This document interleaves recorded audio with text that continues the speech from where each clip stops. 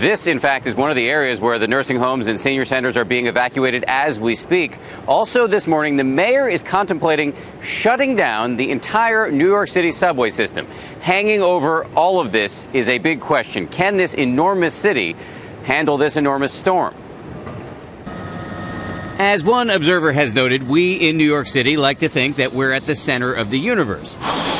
But when it comes to hurricanes, we're really on the fringes, with only 5 of them since 1851. It's been a long time since we've witnessed scenes like this, which makes scenes like this, stores closed up on the boardwalk, people stocking up on supplies, very strange. It's coming out and making sure I'm ready. Who knows what's coming? Experts are confident all of our skyscrapers can weather this storm, but it's all of the city's low-lying, flood-prone areas, all 17 of them, that have people worried. So how bad can it get?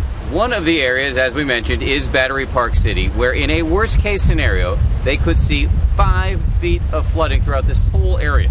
They could also get 5 feet on Coney Island, home of Nathan's famous hot dogs, where they have now closed up shop at their boardwalk stand.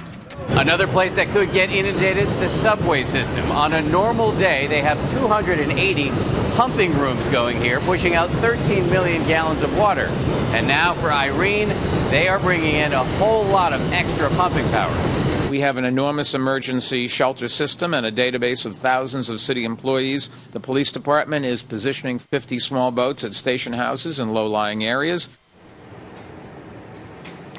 So the mayor has some big decisions hanging over him in the coming hours. He has to decide whether to shut down the entire New York City subway system. He says he'll do that by tomorrow morning. Another decision, will he order a general evacuation of all those low-lying areas? That would be huge. 250,000 New Yorkers affected. In George, I can imagine, knowing what I do about the city, that some of them would be a little annoyed. I think you're right about that. Hard to move that many people. Okay, Dan, thanks.